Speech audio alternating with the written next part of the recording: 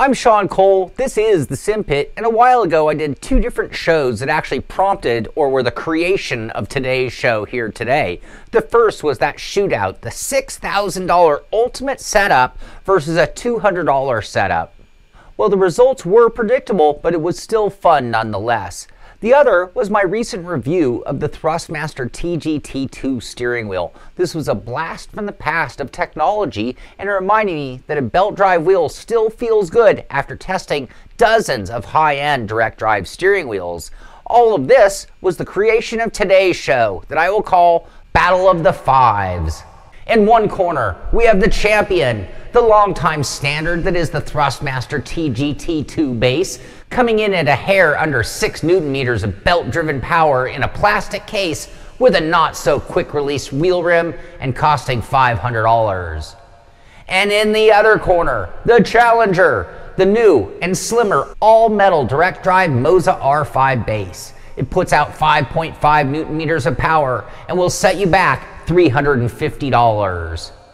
After that review, I really did want to know the difference in feel and, more importantly, in lap times between those two different types of wheels. It was just a matter of finding two of similar quality and strength. Then we've got these two right here, which are pretty even in strength and quality, and there we have our shootout.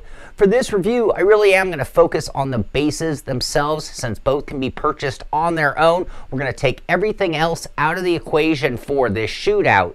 I'm also using the same pedals for each wheel, my Ricmotech GT3 Pro pedals. In our last shootout, I learned that the pedals made as much of a difference as the steering wheel itself, so for today's shootout, we are going to focus on just the bases. Now, I took the exact same approach as before. I got very warmed up with each combination, got to the point where I was running very fast laps, and then backed it down to 95% for my 10-lap time run. I started out with the Moza Racing R5 base and the ES wheel rim at Sebring in the Porsche 911 RSR. The wheel is smooth, it is fast turning, and is very easy to drive with confidence. Without pushing too hard, I could run fairly consistent laps without any major mistakes. It was exactly what I wanted to see in an endurance type pace, and the lap times came in at about mid to upper 59s for the most part. Then I switched over to the Thrustmaster TGTII steering wheel and headed out on track once again, and I was immediately blown away at how similar the wheels feel. The power was almost identical, it was also very smooth and very fast turning, and I was able to drive with the same level of determination without putting the car at risk. I'm not going to say that everything was identical between the two wheels in feel. The Thrustmaster felt a bit more springy, if I could use a word to describe the difference, but the results felt identical. My average lap times were again in the mid to high 59s for the most part, and it would come down to the math to pick a winner here.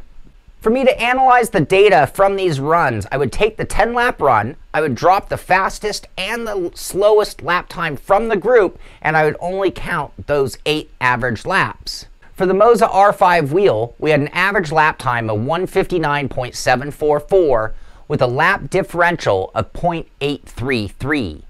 For the Thrustmaster TGTII, we had an average lap time of 159.838, which was only 1/10 of a second slower with an almost identical differentiation.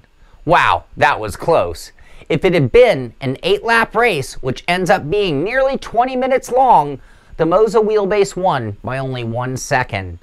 And with a lap time differentiation of 0.830, that is within the margins of error. This was a virtual tie.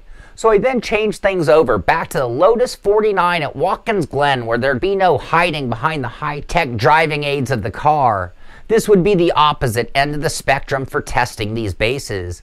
I once again started with the Moza setup and proceeded on track.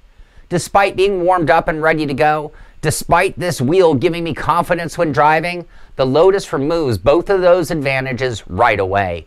The Lotus will keep you on your toes, and making small saves is a normal occurrence.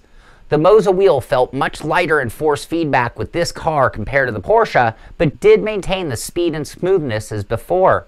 I actually surprised myself with how comfortably I was able to drive, and my lap times came in around 47s or so.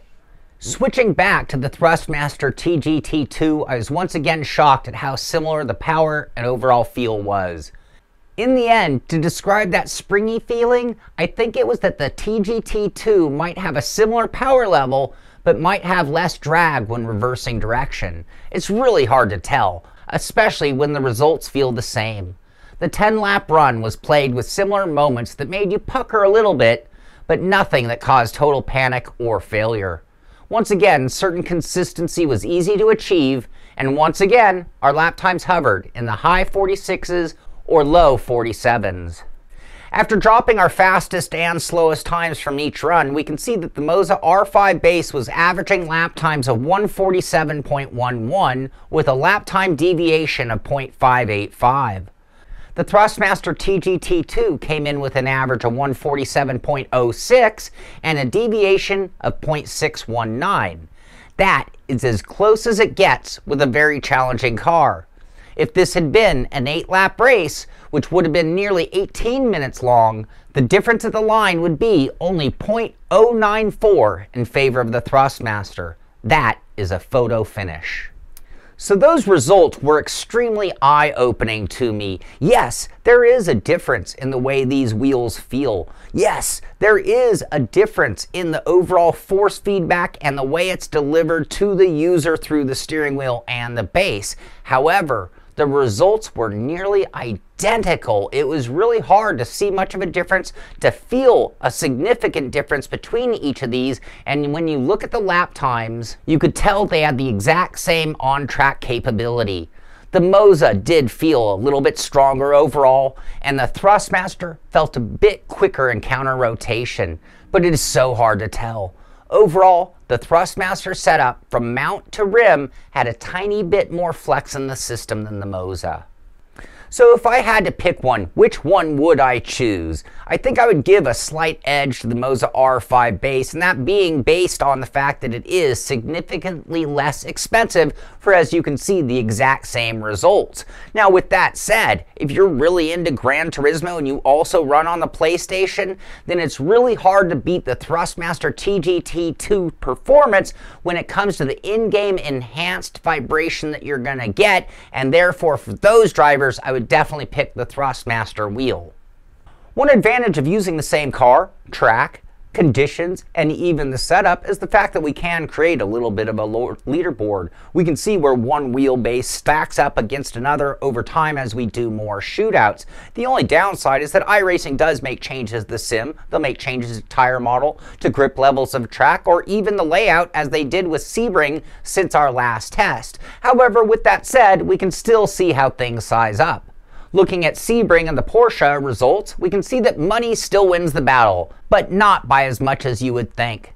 Switching over Watkins Glen and the Lotus, it's still big money on top, with a reversal in the number 2 position, with the $200 budget setup still way off the pace in both categories.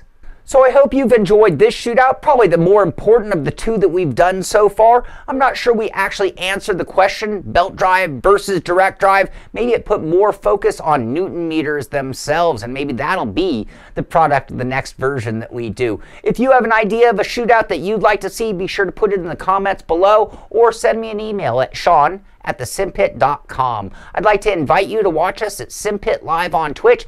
Friday, January 6th, we're going to start that show back up every Friday, talking sim racing news, and everything that you would like to talk about as a sim racing hobbyist. Thank you for watching. Be sure to thumbs up if you enjoyed the show. Be sure to subscribe to the channel so you can find out when our next one comes out. This is the Simpit. I'm Sean Cole, and I'll see you on the track.